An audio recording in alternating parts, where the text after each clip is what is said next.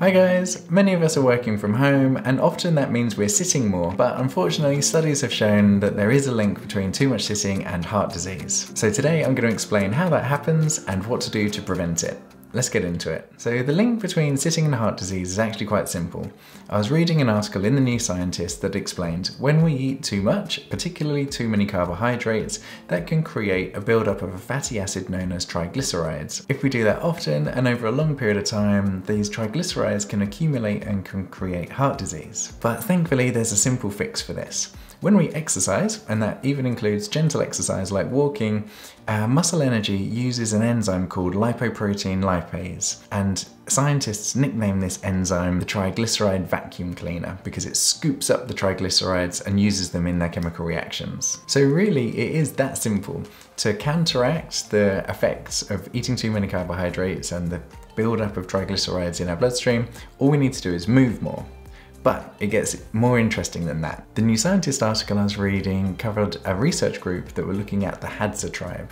The Hadza tribe are hunter-gatherers in Africa that have little or no heart disease. Now, as you can imagine, as a hunter-gatherer tribe, they do lots of walking, they're out hunting, they're collecting food, they're helping around in the community.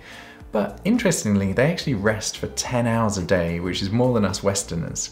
But there's one big difference. When they rest, they sit down in a deep squat. Now, even though that deep squat is comfortable for them because they do it their whole lives, there is a significantly more muscle activation in the deep squat than there is when we say sit in our chairs and our muscles are completely passive. So even though this tribe are actually resting for 10 hours a day, the muscle activation is using that lipoprotein lipase, the triglyceride vacuum cleaner, scooping up the triglycerides, and this is one of the reasons why they think this Hadza tribe have almost non-existent levels of heart disease. So what can we learn from this in the Western world? Because I appreciate you're probably not going to adopt the deep squat as your preferred resting position. Well, hopefully now you understand that as often as you can, you need to use your muscles. It's the muscle activation that's going to get those triglyceride vacuum cleaners working. If you're working at a desk, an obvious and simple fix is to have a standing desk so you can stand up regularly, and this will be using your leg muscles and your core a little bit more than just passive sitting. If you're working from home, set yourself silly rules where you only have, say, for example, a tiny glass of water that you need to get up regularly to go and fill up. I have one patient who has her home office upstairs and she has a rule where she can only ever carry one thing upstairs. So if she has, for example, a sandwich and a cup of tea, she has to go up and downstairs twice, once with the cup of tea, once with the sandwich. I do actually often sit down in the deep squat if I'm, say, replying to text messages or quickly scrolling through social media. I try and use that time as good multitasking where I'm doing a little bit of exercise, I'm stretching my hips, I'm activating my core, but getting some work done at the same time. You can be as silly as you like,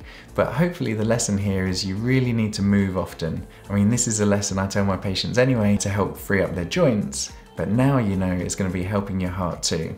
And if you're helping your heart, potentially you're adding years to your life. So hopefully that's a fairly strong motivator for you to get up regularly, use those muscles, turn on those triglyceride vacuum cleaners, and look after your heart in the process. Now, if you liked this little quick hitter, give it a little thumbs up below, and if you're new here, consider hitting subscribe. I like to make weekly videos to help you lead a healthier life. And until next time, have a healthy week.